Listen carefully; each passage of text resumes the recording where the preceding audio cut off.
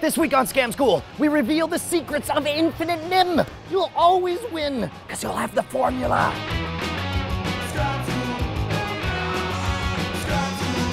This episode of Scam School brought to you by Domain.com. Welcome to the only show that doesn't have a companion app, and it doesn't want one. Get out of here with your companion apps, we're sick of them. Scam School, the only show dedicated to social engineering at the bar and on the streets. Hello, beautiful folks, I'm Brushwood, and this week we reveal the fundamental secret to always winning one of our all-time favorite bar games. It's a totally fair game, and yet with this formula, you can always win. Get ready to play infinite NIM. Hey, that rhymed. Toasting, and we're drinking.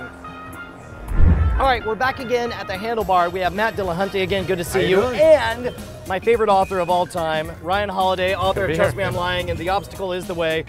Look, I'm gonna try to blow your pants off. We've talked about very similar games to this, but I wanna say that this is probably the most advanced and the fairest version of this game we've ever done. And if everything goes according to plan, I will still beat you guys at it. So we've got 1 on this line, 3 on this line, 5 on this line, and 7 on this line.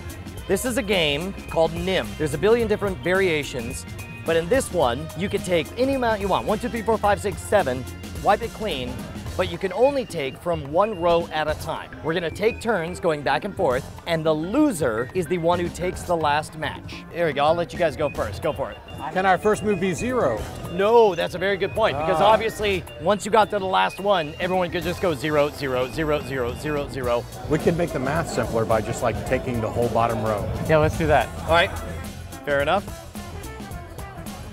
3? Yep. Take these 3. Oh my. Oh, that was easy. There we go. So now you're stuck with the last one, all right? So you got the idea. Let's play again. Go for it. Where you want to begin? Can we have you go first? Yeah, I'll go first. There you go. Well, consider we took all of them the first time. Yeah. And he only took 1. We should take all of them but 1 off the bottom, and that leaves him 1. You're thinking about this on a whole other level. I'm just like, I could be wrong, though. What's a random number? That's fine. Here, we'll do that. We'll take 1. It's a good idea. I'll take 1 too. I like your style. I'll take 1 too. And there we go. And then there's 1. There's for you. All right, here we go. Let's set it up one more time. Let's just take 1. We'll take 1. We'll mimic Brian's moves. And we'll take a The middle one. Oh no! Now what are you gonna do? I've been foiled. Take 3 from this one. Damn. And we're back. We'll take 1. I'll take 2. And that's a victory for me. You want to learn this one? Absolutely. You just got to toast me. You know the rules.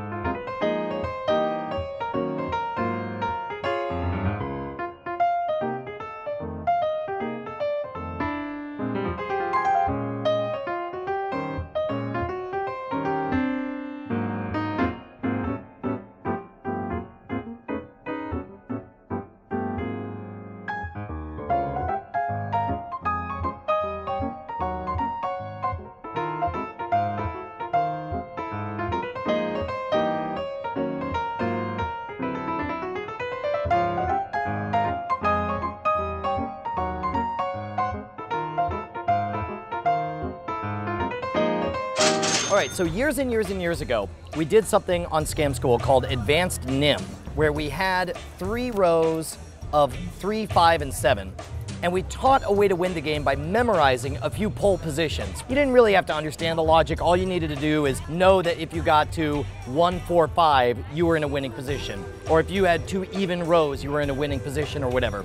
But then when somebody sent me this, I was confused because there was an extra row. All of a sudden it was 1, 3, 5, 7 as this pyramid. And I found this amazing guide that made me realize a deeper level to NIM. Instead of just memorizing the winning positions, it explained to me the logic behind the winning positions. It is advantageous to have the other party go first, because when you set this up, it is balanced. Let's say this is the end of the game and it's your turn.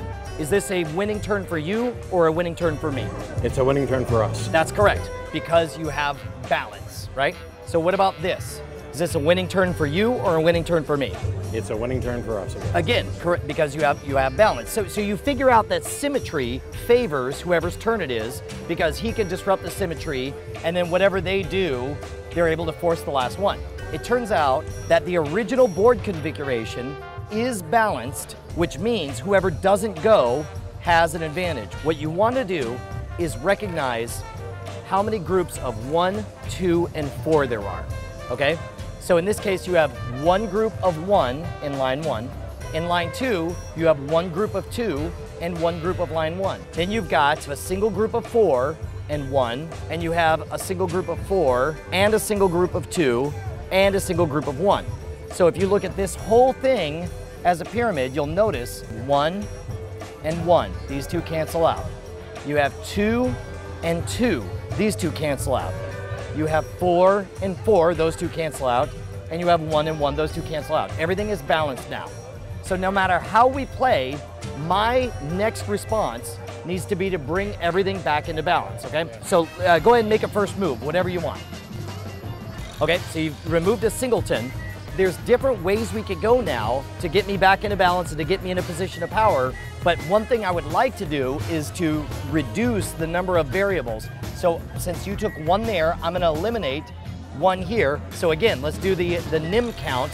It's 4 and 4, cancel out. It's 2 and 2, cancel out, and it's 1 and 1. So I'm happy, and now it's your turn again. Maybe take an odd number. Yeah, so that'll do show something the nutty. change. Try to throw me off here. So there's 3. Okay, so now we have 2 and 2. I would do this. Right. So now I'm back in power again, because whether you take this one, I can sweep out those 2, or whether you take both of them, I can take just 1. Right. And you still lose, right? All right, so let's try one more time. Go ahead, pick whatever you want. Do something nutty.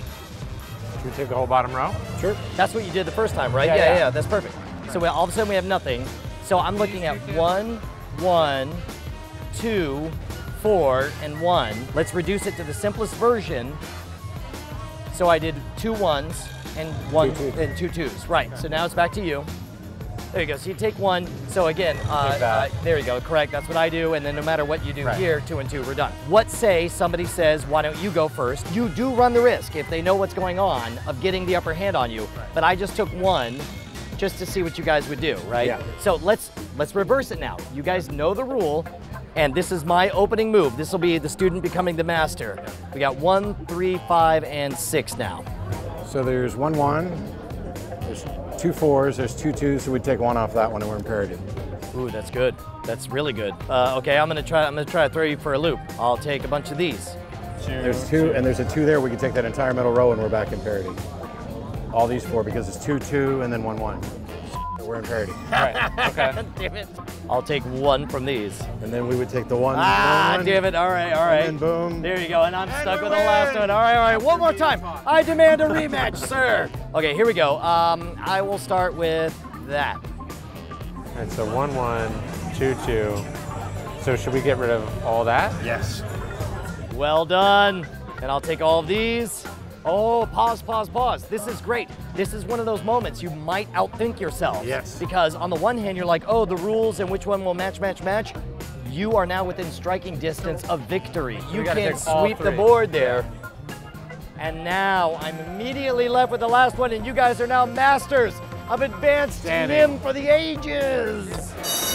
Now, yes, the math is a little bit intimidating at first. When I first tried this, I lost my first 5 or 6 games. But once you get it down, it only takes 20 or 30 minutes practicing with a friend, you will become unbeatable at any version of this game. And there are a lot. As a matter of fact, check out some of the previous versions of NIM by watching some of our Scam School remix episodes. It's where we take 15-minute episodes and condense it down to just the best 3 or 4 minutes. That way you get just the meat. Speaking of meat, you and I should meet each other online by heading over to twitter.com/Schwood. And of course, if you want to suggest your favorite bar scam, write me directly at brian@schwood.com. Now don't forget to join us next week because I am going to get struck by radioactive lightning that will give me the power of death. When you get struck by lightning that's radioactive, you die. That's it's been real, folks. Ah, doggone it. Hang on. Stop doing that. Your wizard powers, they're too much. Welcome to the only show that doesn't have a companion app. And we don't want one.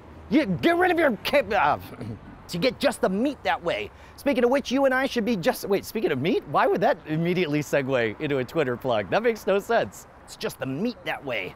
Speaking of meat, I want to say hi to you. Sure, that's not a segue. You can't just say, speaking of a thing, and then do another thing. You can't say, speaking of sprockets, who likes turtles? 0, 0, 0, 0, 0, 0.